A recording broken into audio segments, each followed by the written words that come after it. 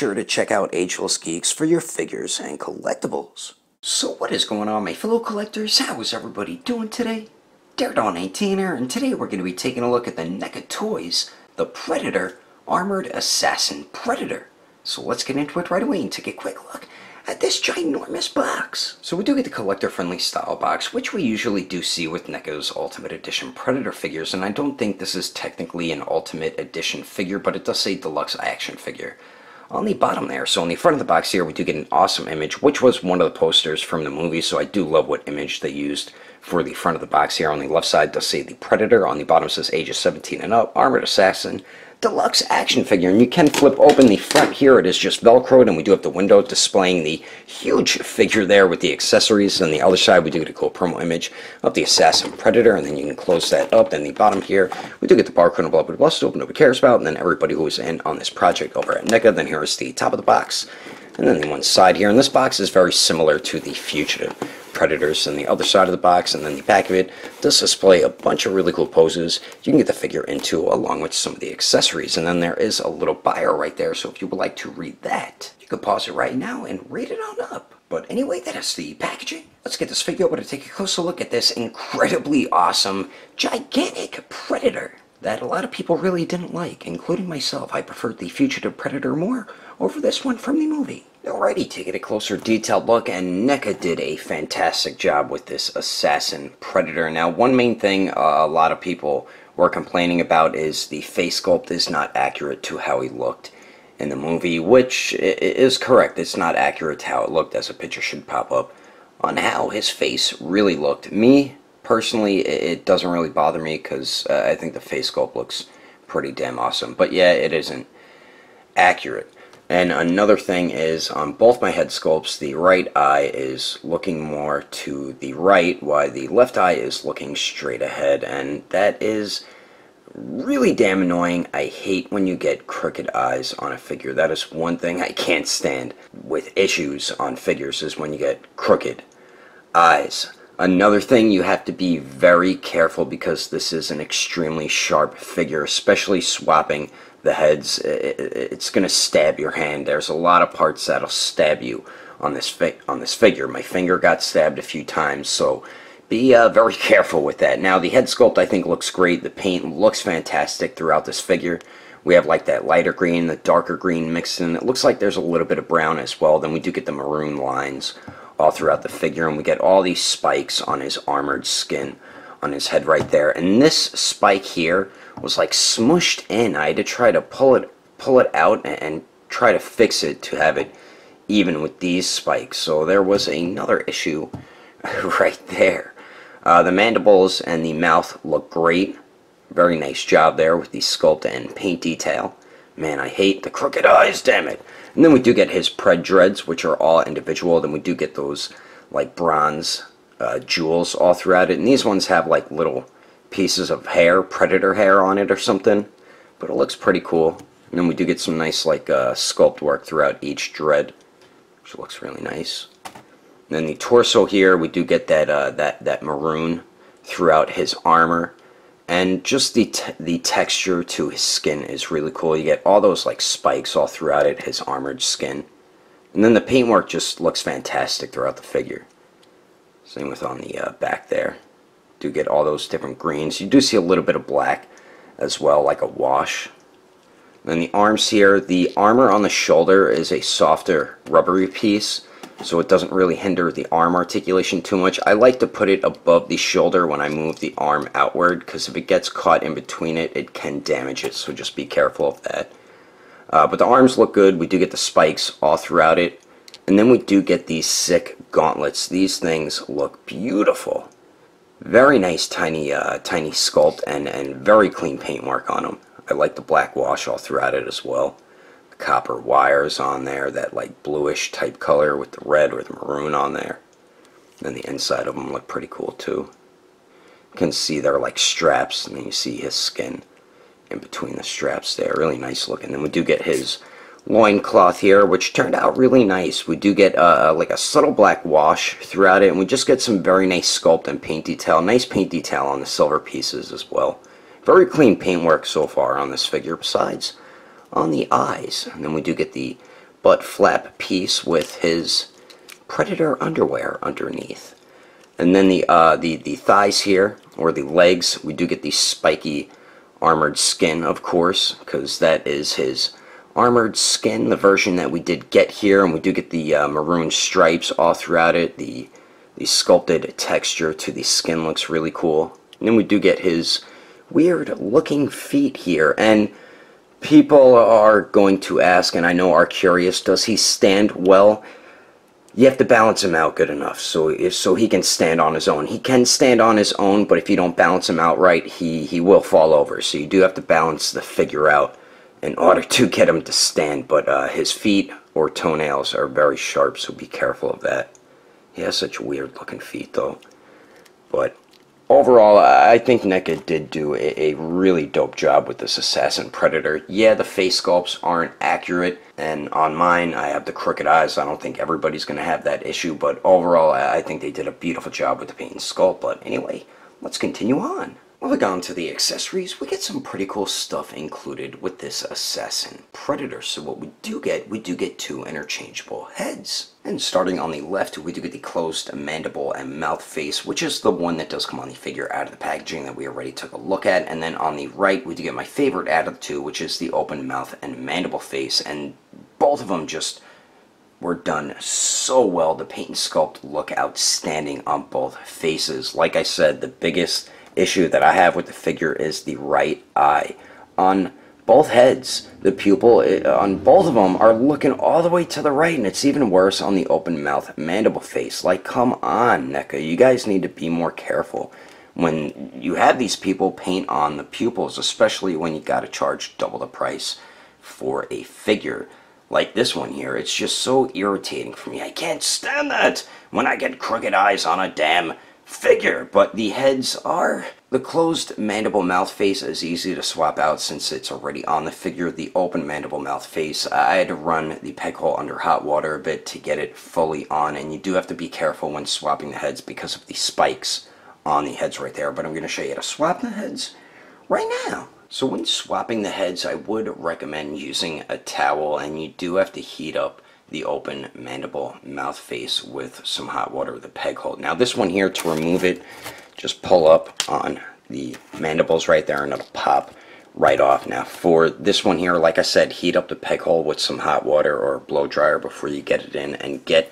a towel, because when you do this, you're gonna have to push down really hard on the head right there. I'm gonna do it off camera because it's very difficult to do. The open mandible mouth face, it doesn't make a pop when you get it on, so you're not entirely sure when you get the head on right there, but that definitely looks dope as hell once you have it on the figure. And I think I'm gonna have my figure displayed with this head sculpt here. So we do get the two interchangeable heads, and then we also get his awesome wrist blade. We do get his cannon, and then we do get a piece for when you're not using the cannon. So we do get this very large wrist blade here, which looks great. I love the silver paint that they use for the wrist blades for their Predators. We do get some nice sculpt detail all throughout it, as you can see there.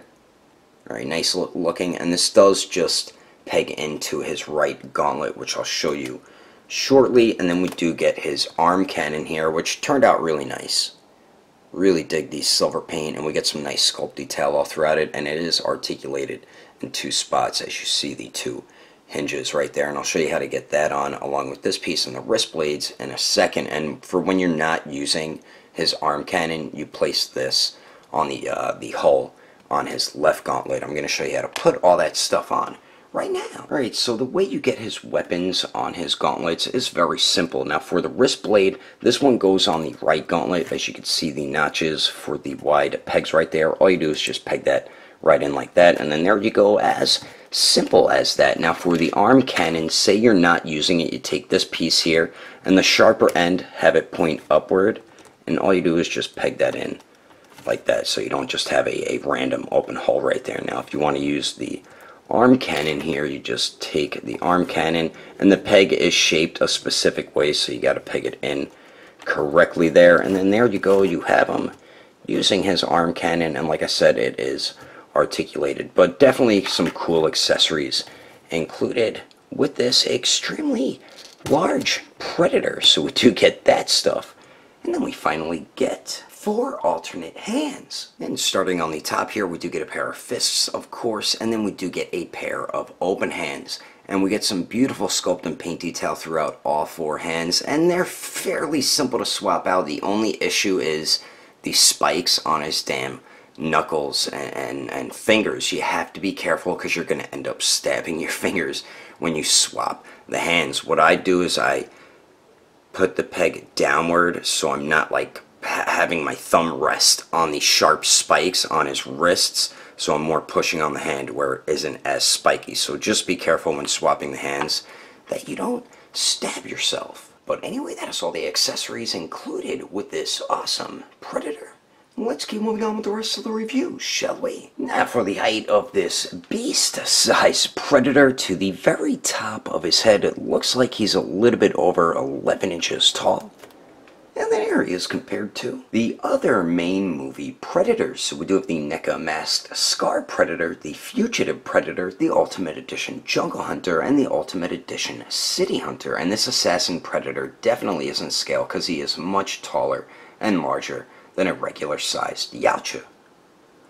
And then here he is compared to the NECA Predator Jungle Extraction Dutch, the original movie TMNT Raphael, the Scorpion Alien, and the other largest figure in my collection, the Storm Collectibles Goro. And this Assassin Predator still towers over that Goro, so you can tell that it is a massively large figure. And then here he is compared to the Storm Collectibles Smoke, the SH Figure Arts Sage Mode Naruto, the Mafex Justice League Batman, and the Figma Black Swordsman Guts. And then here he is compared to the SH Figure Arts Awakened Warrior Super Saiyan Goku and the Mezco 112 Deadpool. Anyway, there's some quick comparisons. Let's keep moving on with the rest of the review. So now for the articulation, and we do get some pretty good movement with this Assassin Predator. It is basic when it comes to NECA's Predator figures. So we do have one joint at the neck here, and you can get the Assassin Predator to pretty much look all the way up, so that's definitely good. Doesn't really look down too much. Wish he would look down a little bit more, but it still is decent. And then we do get very nice pivot there, as you can see, and then of course it does swivel. Then we do get a torso joint here at the upper abdomen, and then we do have a waist joint as well. And that joint crunches forward about that much, which isn't too bad. Only goes back a tiny bit. And then we do get a little bit of pivot there, and then it does swivel as well. The waist here does go forward and back decently, so with both joints you can get them to crunch forward about that much, and both joints it does go back pretty well also. And then we do get the swivel at the waist, the pivot. I don't know why I called it a swivel. I feel like you get better pivot at the waist, but the swivel is really tight on mine, but it definitely is there. So combining both those joints, you do get some decent articulation there. Then the arms here, be careful with the shoulder. Make sure that armor piece is above the shoulder there. The arms do go out to the sides 90 degrees, so that's definitely good. They do go up and down. We don't have true bicep swivel, but it is at the elbow joint there, kind of like the Fugitive Predator. We do have double jointed elbows that bend in a little more than 90 degrees. Then we do get the swivel at the elbow there for the bicep, and then we do have the gauntlet swivel as well, and then we do have the swivel and hinge at the wrist there.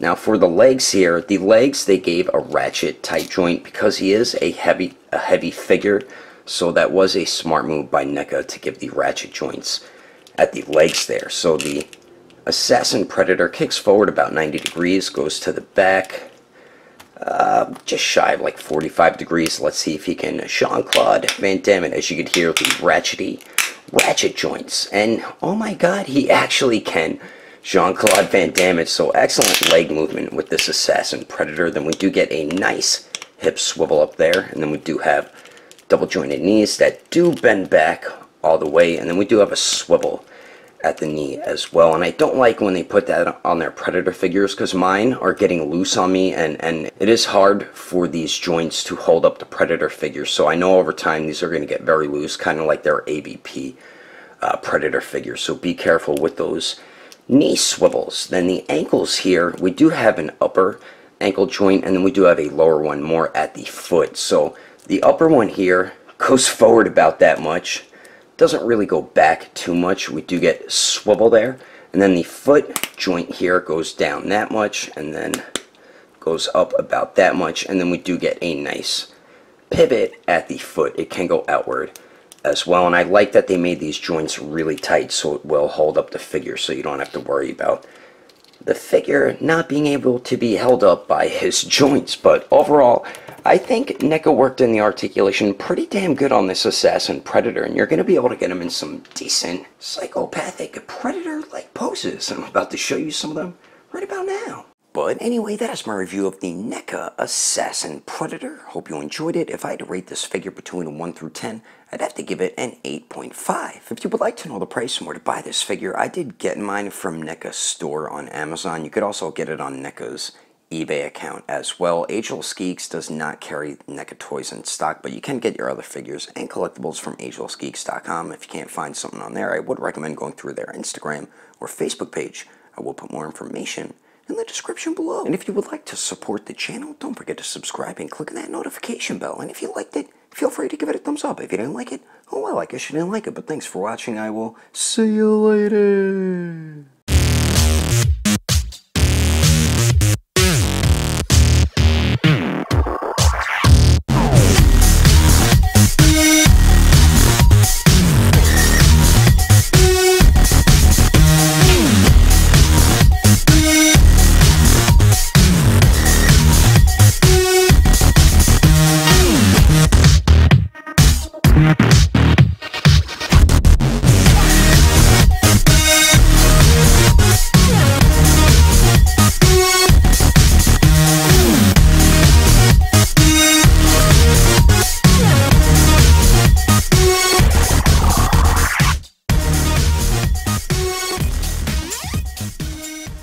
So let's get into it right away and take a quick look at this ginormous, what? So we do get a similar style box to Neca's On the other side, we do get a promo image of the Assassin Predator. Why am I having issues saying Predator? God dang it. You can open this up here, it is just Velcroed, and then it does display the damn, why do I keep messing up, damn it? And then on the other side, we do get an Pachichi. Oh my god, why do I keep messing up? Why, damn it? Why? Definitely isn't scale, because he is much Targer. Damn you. Definitely isn't scale, because he is much Damn it, I did it again. You bastard. We do get some pretty cool stuff included with this set, Assassin. I forgot the A in Assassin and just said Assassin. With the sharper end pointing upward. Ah, damn it. God damn you, you little piece of plastic.